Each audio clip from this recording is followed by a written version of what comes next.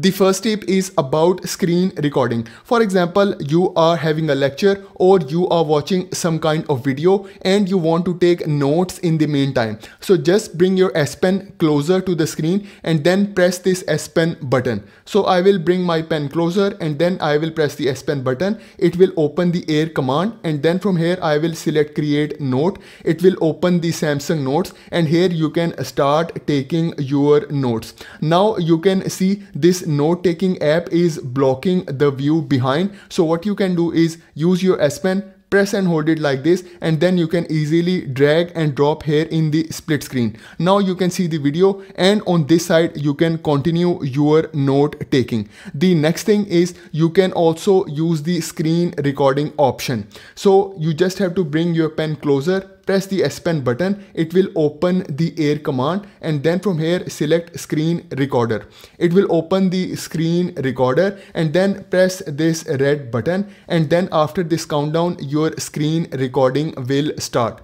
The next thing is if you want to highlight anything important in your screen, you can use this pen tool and then you can use your S Pen and then you can highlight anything important in your screen. The next thing is you can also turn on the front camera. So first of all, I will turn off this pen and then here is the front camera option. So here you can see I turn on the front camera. You can change its position as well.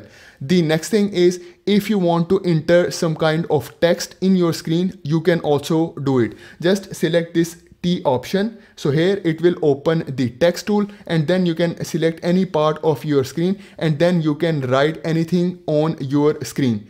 The next thing is if you want, you can also take the screenshot. So here is the screenshot option. So you can press it like this. It will take the screenshot and then it will save it automatically in your gallery. Once you finish with your screen recording, you can select this stop option from here.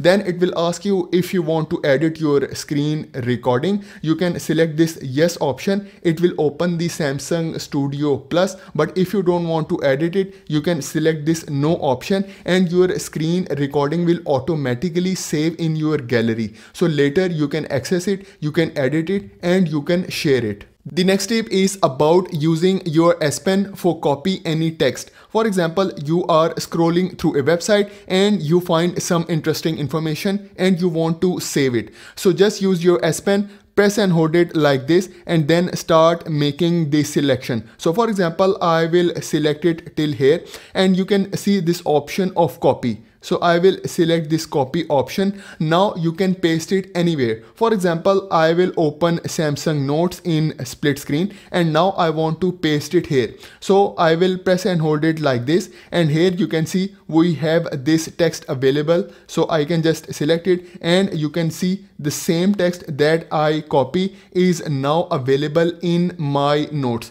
And later if you want, you can also edit it, and if you want, you can also use the highlighter. If you want to highlight the text, you can also use your pen if you want to write something with your S Pen. The next tip is about Smart Select tool. For example, you are scrolling through a website and you want to capture some specific part of this website. You can use Smart Select tool. Bring your S Pen closer to the screen, press the S Pen button, it will open the Air command and then from here you can use this Smart Select tool. Then you can use your S Pen and start making your selection. So for example, I want to select this image. So I will select it like this. Now you can see the image is selected. Now if you want, you can use this pen tool if you want to write something, and once you finish with your editing, you can also pin this image. So I will close it from here and you can see we have this pin option. So I will select it like this. So the same image will be pinned to my screen. Now even if I close this website, you can see the same image is available. The next thing is you can also use this image. For example, I open my notes and now I want to bring this image to my notes. I will use my S Pen and I will press and hold it like this and then I can drag and drop it here in my notes. So here you can see the same image is available in my notes, and here if you want you can edit this image. If you want to write something, you can write over here, and once you finish with your editing, you can save it and you can share it. The next tip is about using your S Pen for PowerPoint presentations. So here you can see I open the web version of Microsoft PowerPoint, and here I open my slides. I will select this present option, and then here you can see we have different tools available. I will select this drawing tools, and the first option is laser pointer. So I will select it. Now I can use my S Pen as laser pointer. So here you can see I can highlight anything important in my presentation.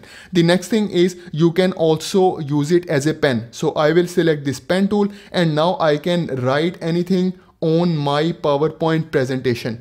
The next thing is you can also use it as highlighter. So if you want to highlight anything important, you can also use your S Pen as a highlighter. The next option is eraser. So if you want to erase something, you can also erase anything in your PowerPoint presentation using S Pen.